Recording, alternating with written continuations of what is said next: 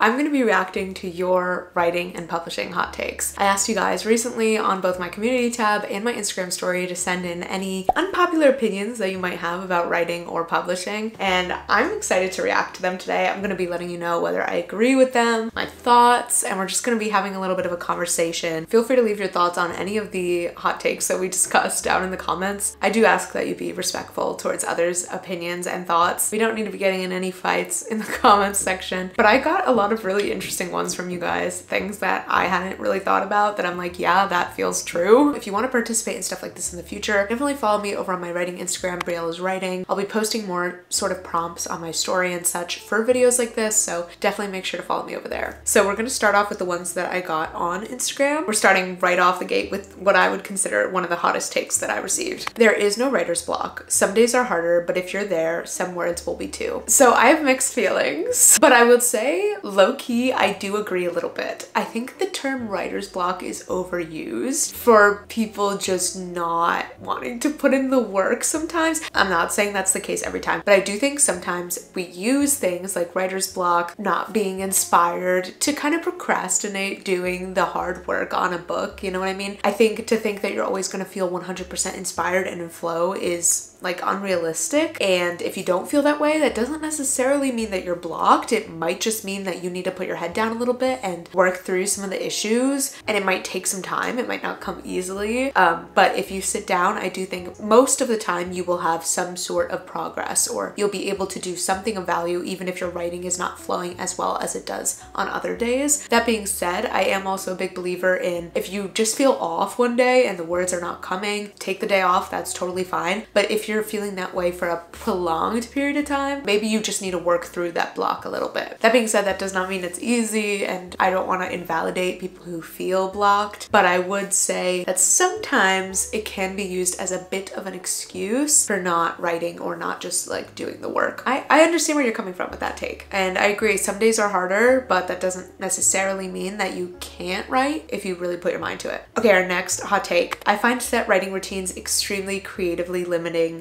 Oops. I mean, I think I kind of agree as well. I feel like the amount I want to write on a given day is so dependent on what I'm feeling and what's going on in my day. I love changing up my locations. I really don't think that I would thrive just writing in the same place at the same time every day. Like if I had to sit down at this desk every morning and write for the same set amount of time, I think I would feel so suffocated. So I agree, being able to like sort of mood write, you know, in the way that people mood read, sort of intuitively figure out how much writing am I feeling today? Do I want to go hard? Do I want to just do a taste? Where do I want to write? When do I want to write? Keeping that fresh to me also is really creatively like inspiring, and I think helps my process. So I agree. I don't know if I'll ever be a set writing routine girl. It amazes me that so many authors are that way. Okay, this next hot take. You shouldn't cut out scenes that you like because they don't serve the plot. It's your artistic creation. Painters won't cut out pieces of their paintings for selling purposes. I don't know my thoughts on this. I see what you're saying for sure, for sure. I mean, I think even a scene that doesn't serve the plot directly, maybe it's serving the character growth, maybe it's building a relationship, and to me that still serves the book. Also, there is something to be said just for a scene that just brings the vibes, it brings the world building to life, it sets the tone and the atmosphere. Like that's valid too, as long as of course you're not overdoing it and losing any semblance of plot along the way. That being said, I do still think there's something to be said for being mindful when you are revising, and if the story needs to be cut down a little bit to work better, I still think that's a good idea. If your book is like really long or something, or it just feels inflated more than it should or than it needs to, and you're getting that feedback from other people, I do think that's something you need to consider, and sometimes maybe you do need to trim. So I have mixed feelings. I'm not of the belief that like once it's written and you shouldn't touch it. I definitely do believe in revising intentionally. Yeah, I think it's fine to have characters, you know, hanging out, flitting around a little bit, having a campfire. I'm all for keeping scenes for vibes and for atmosphere and stuff if it works from a reader's perspective. I don't think authors should do that only to be self-indulgent if the reader is not going to enjoy it at all, if no readers are going to enjoy it at all. Like it needs to still be adding something to the story, you know? Next hot take. The term clean romance grinds my gears, although I think this is a popular opinion, lol. I'm curious, anyone who feels this way, why does this bother you? I would like to know, because to me it seems like a pretty intuitive way to describe a romance with no spice. Is it because it kind of suggests that a romance with spice is unclean? Because I could see that being annoying. But I don't know what else you would call it. Like, the opposite of spicy is what? Bland? I don't feel like you should call it a bland romance. I also feel like we need to even the playing field in terms of the respect and the chance that we give to books regardless of spice level, because I don't love the perception that if a book has spice, it's automatically like lower quality, the plot isn't going to be good, the writing isn't going to be good, because I just don't think that's true. And I also don't think just because a book is clean means it's going to be well written or engaging or the romance will be good. I could see where you're coming from there. Publishing related, too much focus on tropes, not enough on good and original stories. Yeah, I could totally see that. I agree that a story just being good needs to be the top priority. That being said, I understand why in marketing tropes are used so much. It is just the quickest and easiest way to convey what people can expect from your story, is like a quick summary of the genre and the tropes. Like it just makes sense. I know I'm going to use a lot of tropes when I'm marketing my book. Honestly, I didn't even realize it had tropes until I started writing it, and I was like, oh, it could fit into forced proximity. It could fit into enemies to lovers. And I just think it's smart, unfortunately, to use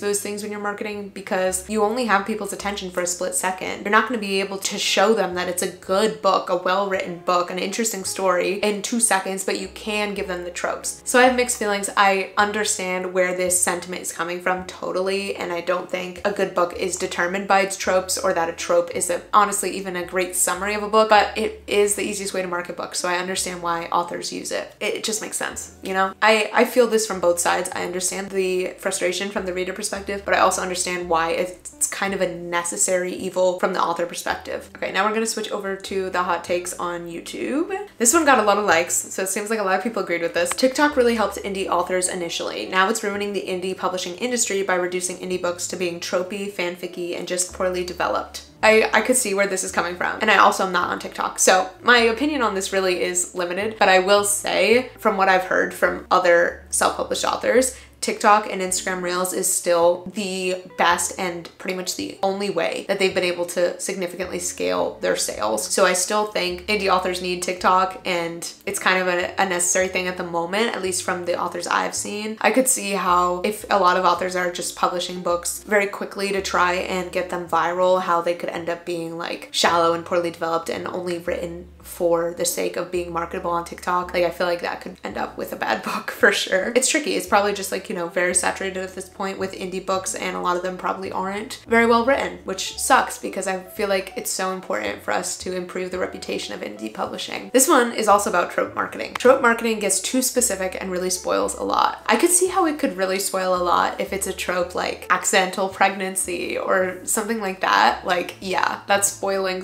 what's supposed to be a twist in the book. For me, I'm not overly bothered by a spoiled book. Like, for example, I just read Katie Wismer's Marionette series, and because I follow her and I've seen so much about the series, I knew in book 3 that there was going to be a love triangle, and like I knew some of the twists that I could expect to see. And I also had read like reviews and stuff, and I still really enjoyed that series despite knowing a lot of the things via spoilers. I don't know, I think it depends on the book, but sometimes I'm okay with a little spoilery vibes. But yeah, I do think it's best to keep your tropes pretty broad, and ideally things that could be kind of inferred from just the overall premise of the book, you know? Things like friends to lovers or enemies to lovers. If you're reading a romance book and they start out as enemies, you know it's an enemies to lovers, you know what I mean? Or forced proximity is not spoiling anything. So I think those types of tropes are better for not spoiling things. Okay, this next one, yes, I totally agree with. We need to stop making pantsers feel uncomfortable for pantsing, and pantsers need to stop trying to be full plotters. I don't get why pantsers feel the need to force themselves into a box of plotting when they clearly don't like it, coming from a pantser. I totally agree, because I have felt this pressure, even just creating content on YouTube. It feels sometimes like plotting, being a plotter, is considered the right way to do it, and pantsers are just perceived as lazy. But for me, it had nothing to do with laziness. It had to do with the fact that I didn't have the ideas until I was writing it. And I think that's what people misconceive about pantsing, is it's not, oh, I don't feel like doing any of this work, let's just wing it. It's, okay, I have these ideas, I don't yet know these elements, but when I go through the process, I'll discover that and then I'll pull it all together. So I think it's just a misconception about what pantsing done right really is. And I don't think just because you plot a book means it's gonna be good either. You could plot a book and the plotting is a mess, mess and not interesting, and you get into the book and you realize things need to change. Yeah, I agree. I think both strategies are totally valid as long as you're going about it in the right way and still putting in the work and trying to make a good story, you know? But I agree. I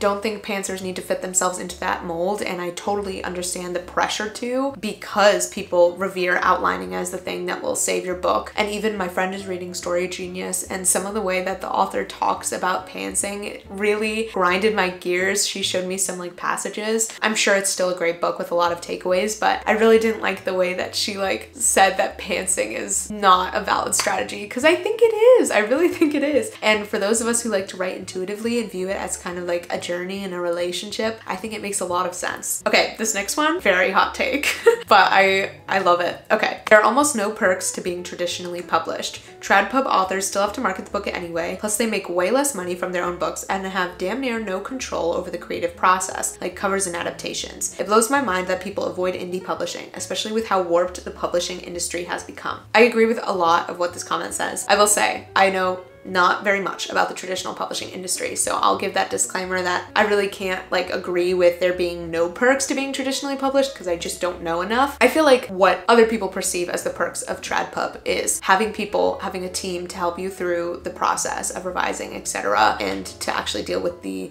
production and all of that. So I totally see that perspective, and not having to like, you know, pay a ton of money out of pocket as indie authors do. I mean, I think it's pretty obvious from the fact that I'm going to self-publish that the amount of control, the creative influence that you get to have when you're indie publishing is something that I think is a huge perk. And yeah, the trad pub industry, from what I've heard about it from people who have queried and all that, seems like a bit of a mess. It seems like a bit of a nightmare, and I don't know, it sounds kind of terrible, honestly, to try and break into. So I agree that the industry seems like it's gotten questionable, and I think if I tried to query, it would be like the worst experience in the world. So I'm glad that I want to indie publish. I think people still hold traditional publishing to this really high pedestal, and therefore are reluctant to even consider indie publishing their books, when I think there are traditionally published books that are bad, there are traditionally published books that are good, there are indie published books that are bad, there are indie published books that are good. I think it matters so much more, the specific book and the specific author, than how it was published. I'm glad that we're starting to break down some of the stigmas around indie publishing, and I hope that that continues to happen. Okay, I'm gonna try to summarize this one because it's paragraphs long, but I think too many books are published before they're ready. So many books end up with mediocre quality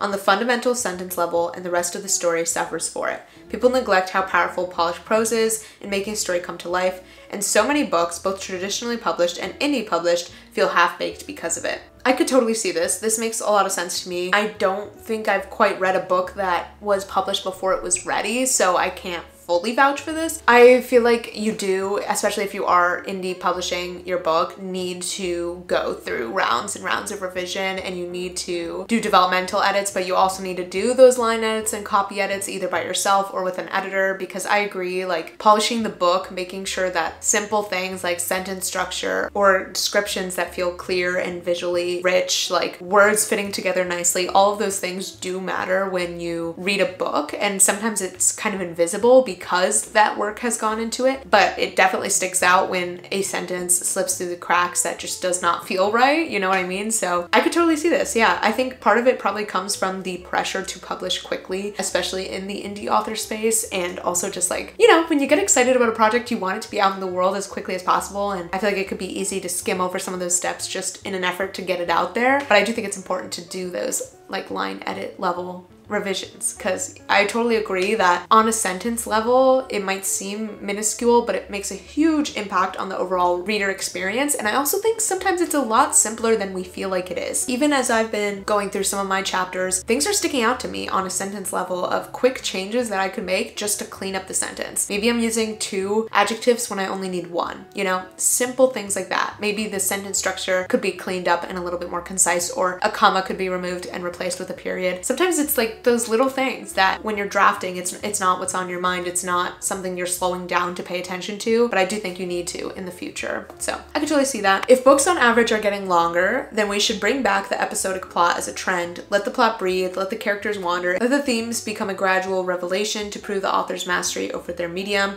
Challenge the attention spans of your readers. I agree on challenging the attention span of readers. Like I feel like some of you guys were getting at with some of the comments about about TikTok ruining books. I think TikTok's ruining people's attention spans in general. Social media in general is ruining people's attention spans. And it makes me really sad that people struggle to sit through a proper full-length novel. The way people get intimidated by a 100,000 word book, it's honestly mysterious to me because I've always read long books. But yeah, I think there is something to be said for tell the story the way it needs to be told, let it meander a little bit, let it be long and rich and full of moments. That being said, I do think filler in a book can be frustrating as a reader. Like, I don't know if you guys have read A Court of Silver Flames. I enjoyed it overall, but that book did not need to be that long. Like, period. It felt very self-indulgent at points because it was repetitive and the meandering scenes weren't really adding anything. So I have mixed feelings. Like, I totally see where you're coming from and I agree to let the plot breathe, let characters meander, because I also think that's when the relationship building happens, the like interactions that make us love a love interest happens, you know. I think you need some of that in a properly fleshed out rich series or book. But also I think there's two sides to that coin of just like being honest with yourself on how long does this book really actually have to be, and if it's getting ridiculous and some of it really can be cut, I feel like that should still be done. You know what I mean? But I totally agree with what you're saying. Yeah, if we're gonna let books be long, let them be long. let them take their time, let them walk around a little bit. I don't know if this is actually unpopular, but I find it so difficult to do writing sprints. I get why other people like them, but they absolutely do not work for me. I honestly totally relate to this. I find that Pomodoro timers and all of that works for me with more dry tasks, but when it comes to a creative task, once I'm in the role, I just want to keep going. Like, the only reason I ever do writing sprints is for live streams. Otherwise, I literally never use them. I just sit down and write until I'm out of juice, basically, or until I have to go do something else. I also don't use writing sprints, but it does make sense to me why they work for people. I know people like to break it up with like chores or like simple tasks to kind of give their brain a break. Makes total sense to me, and I do think Pomodoro timers are useful for other things. Like, I'll use them for editing or something. Editing like a video, not a book. But yeah, when it comes to a creative task, once I'm in it, I just want to be in it. I don't want to interrupt myself with a timer going off, you know? That being said, on a day where you're really struggling to get into the project or just motivate yourself to start, or maybe you're with another person and you're doing writing together, I'd see the value of Pomodoros and writing sprints way more if you're in a group or if you're struggling to get started. So those are my thoughts on your writing hot takes. Thank you guys for submitting these. This was so fun. If you got to the end of this video, leave a spicy pepper emoji down in the comments. Quick plug for all my stuff. Follow me over on Instagram, briellejcruz. If you love the videos and want to support me, I do have a Ko-Fi page linked in the description where you can buy me a virtual coffee. Thank you guys for being here. I appreciate your support so much, and I will see you next week with another one. Bye.